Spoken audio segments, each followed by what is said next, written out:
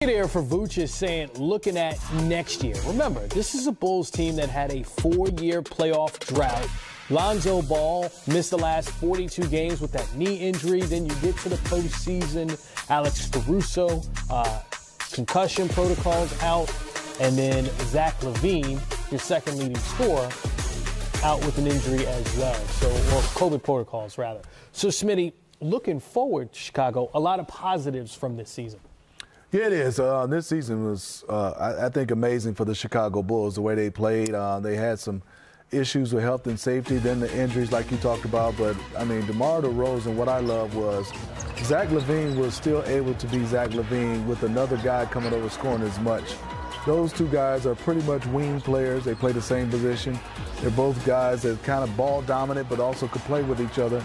And I thought it was a great combination having Lonzo Ball playing with them with Vucevic. Patrick Williams was out when they were going through their run. I wish they could have had him, but it comes down to what happens with Zach LaVine. Do they get a chance to sign and trade him? Do they try to keep him?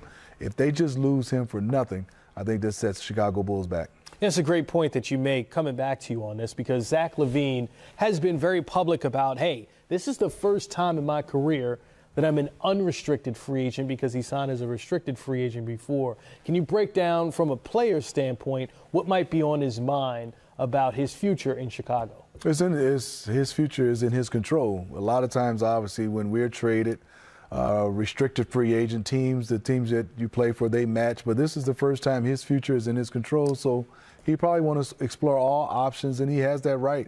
The Chicago Bulls allowed him to get to this point. Usually a lot of organizations don't allow a player to become an unrestricted free agent. They have, so they have to wait and see. No, I mean, they have the two dynamic wings. It'll be hard to replace a guy like Zach LaVine through free agency. You may have to try to go young and do it through the draft.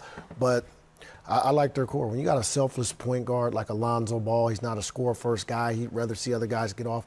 That's somebody you want to play with. So even if Zach decided to go somewhere else, he's looking like, man, I just had one of my most productive seasons playing alongside DeMar DeRozan and Lonzo Ball. So am I going to go to a contender, or I want to do what I've did in Chicago my entire career? So that'll be the decision.